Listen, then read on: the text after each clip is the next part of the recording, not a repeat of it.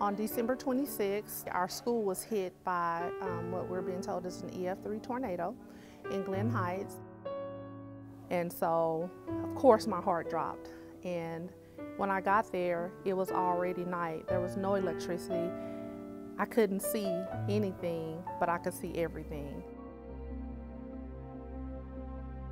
We had flashlights and lanterns, and just the amount of destruction that I could see at night, I was devastated.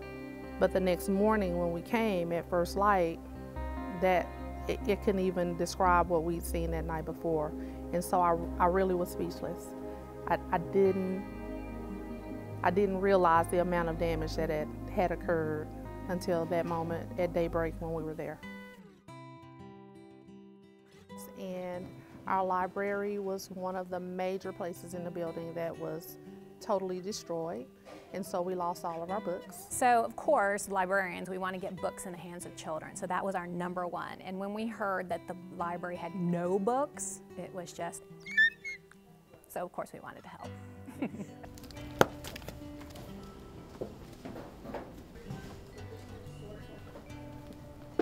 So this all started with an email from Ebony, whose mom is a 5th grade teacher here, and she was hoping to collect 500 books for the school. And I responded and said, we're going to try and collect 5,000. And we beat it. We got them 5,077 books. 5,000, that's, wow, that's incredible.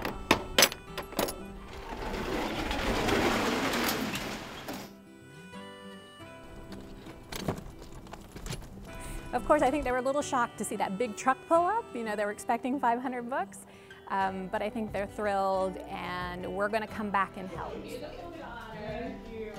We appreciate y'all so much. But to hear 5,000 plus, it's unreal. To have a book, it's like an old friend, and you can, go away into a far place and, escape and forget some of the devastation that happened in their neighborhood. They're in a temporary school. They're not even in their school, so it's a lot of change for these kids, but they can find a story that they love and reconnect. I just want to say thank you to everybody who has donated, who has volunteered, who has thought about us, and particularly the people who know that books are really all about, that's the school, that's our center, and our library is our center, and we want our kids to be okay with coming in knowing that now they have more to choose from, so we are grateful.